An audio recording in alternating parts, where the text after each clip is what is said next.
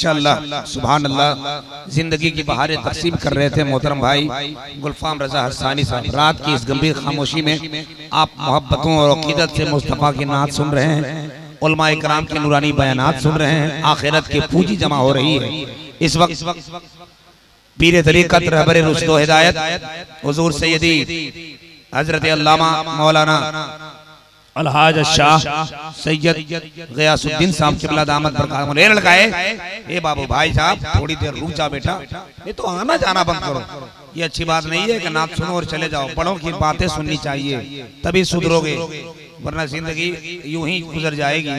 बड़ों की बातें सुनिए, अदब की बात सुनिए, नात सुनिए। नात ईमान ताज़ा करती है बेशक, मगर तकरीर से जन्नत का पता मिलता है, जहन्नम से बचने का तरीका मिलता है।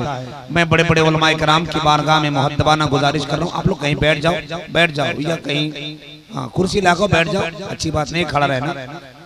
एक बहुत अच्छा खतीब जो नौजवान खतीब है हजरत अल्लामा अब्दुल वाहिद साहब क़िबला मेमर शरीफ पर बहुत देर से पहले विराजमान थे, मगर इस वक्त हालात के हिसाब से चतुर्वेदी साहब को लाया गया। मैं गुजारिश करता हूं कि इस वक्त वो तशरीफ लाएं। इस पल से मेरी सोच की गहराई बन गई, उस पल से मेरी फिक्र की ऊंचाई बढ़ गई। देखा है जब से ख्वाब में नाले ने मुस्तफ़ा, महसूस ये होता है कि बीनाई बढ़ गई। अल्लामा अब्दुल वाहिद साहब क़िबला झारखंड, मैं गुजारिश करूंगा कि वो तशरीफ लाए। नारे तकबीर, नारे रिसालत।